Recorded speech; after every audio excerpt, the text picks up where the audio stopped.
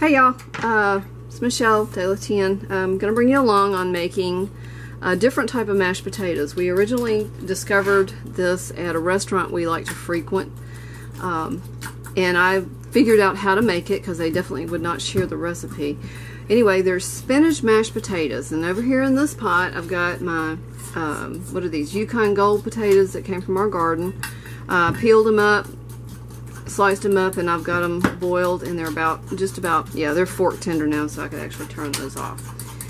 In this skillet right here, I've got half a stick of butter.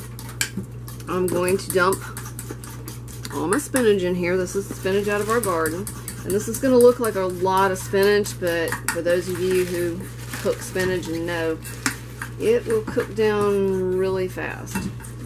So pulled off the stems. I may not be able to fit all that in there, but we're gonna sprinkle a little garlic powder in here and cut the heat up on it and get it going. So as we make this stuff, I will bring you along. This was kind of a last minute thought out. I need to probably do a video on this, but I figure y'all know how to peel potatoes. So anyway, we'll get this cooked down and add some more to it, and I'll bring you back when I do. Alright, as you can see, that big old pile that I threw in there has cooked down considerably, so I'm going to add another handful in there. And that will actually, if I could talk, that will probably be enough spinach for us for no more than what I'm making, because I'm only doing about a half serving size of what I normally do. I'm going to do an 8x8 pan of the mashed potatoes instead of a 9x13. Back in just a bit. Alright, drained our potatoes, got them in a bowl here.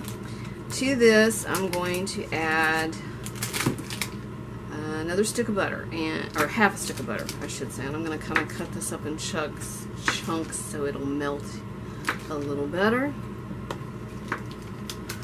And I had probably, these are 5 medium small sized potatoes that I do.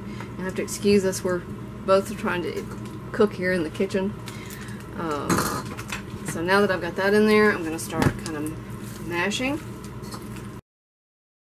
That's kind of halfway where I want it. Now to this, I'm going to add about 4 ounces of softened cream cheese, and I'm going to cut that up in chunks too,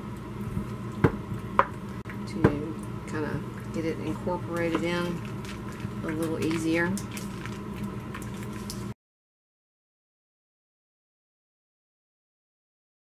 Okay, let me pause you for a minute while I get my mixer, because that will make blending this a whole lot easier. Got the blender out. Now we're going to start blending this in. I'm going to stop just long enough here to... Normally I use onion dip, but we didn't have any. Thank you. We didn't have any, and I didn't stop by the store to get some. So I'm going to put a little onion powder in the sour cream. Don't tell my husband. And this is a, what is this, a 16-ounce container of sour cream, but there's not that much in there. I'd say there's maybe 3/4 of a cup. And I didn't add a lot of onion powder to it. We're also going to add some seasonal to all this, so just go ahead. Since my shaker doesn't work very well on here and it's gotten kind of clumpy, we're going to do that. Now, I'm not doing measurements, and I apologize for that. This is something I just kind of dump and go with, and you just season it as you like it. If you think it needs more sour cream, you add more sour cream. So let's get this mixed together.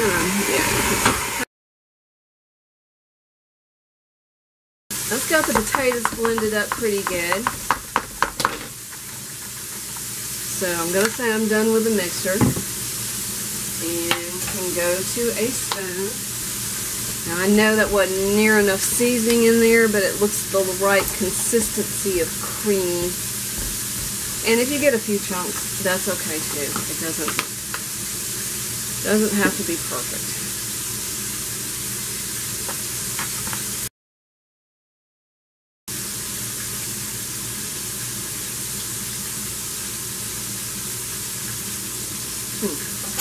That's about right for me. So, now, to this. I'm going to grab the spinach that we cooked up. And it's got more butter in it, so, and also seasoning.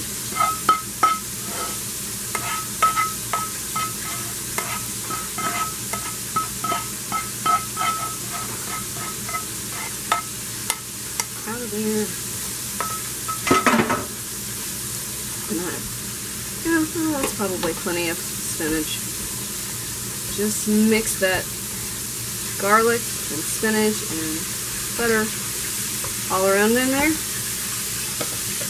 Just set them away. Gonna grow a pan. Got my oven preheated at 350. Gonna give my pan a little spray so stuff doesn't stick so bad in there. And you're beeping. Oh, wrong one. Okay. Sorry about that. This is kind of interesting, us trying to both cook in here at the same time and film. All right. Like I said, I normally do, if I were doing this for the family, I would do a pan twice the size. I will try to put some sort of semblance of a recipe in the description box below for you. But like I said, this is, to me, this is, or for us, this is to taste. So it's kind of a dump and go with it. Alright, this is going to go in the oven, 350 for about 20 minutes or so. Oh, okay, it got the seal of approval back here.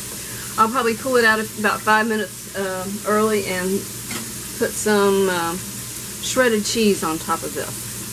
Cheddar, whatever you want, pepper jack. I mean, it would be good with any kind of cheese. So, alright, we'll be back once we have this out of the oven. Well, I had a little mishap in pulling this out of the oven.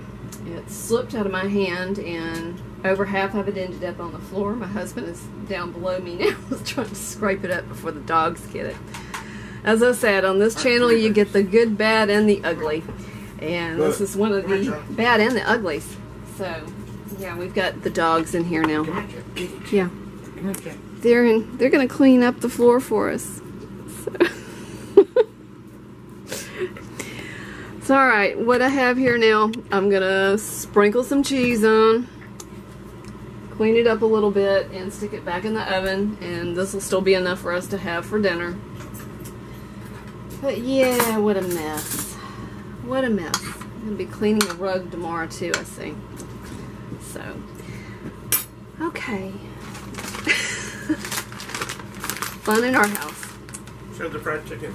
Oh, okay, yeah, hang on, here's the cheese going on here, and don't need as much as I intended, so let me scoot you over here and show you the fried chicken that my husband cooked up, and get it out here in the light. Sorry, shaky camera, I'm trying to keep tripod out of the rest of the potatoes. There we go. Doesn't that look good? That's our dinner tonight. Alright, this is going back in the oven and I'll show y'all a completed plate once I'm done. Okay, here's my finished plate for dinner with my spinach mashed potatoes on there. And I've still got dogs milling around trying to lick the stuff up off the floor. You can see Jack down here trying to find stuff, whatever bug didn't get. Anyway, let me give these a taste for you. Really good. So if you're a fan of mashed potatoes and you're a fan of spinach, I hope you'll give this a try. I may redo this one day, but for now this is going to have to do, and just to try to get it up for the holidays in case somebody would like to use the recipe. Thank you for coming along and watching. If you have any questions or comments, please leave them below. I'll answer you as soon as possible. Thanks again, and happy cooking.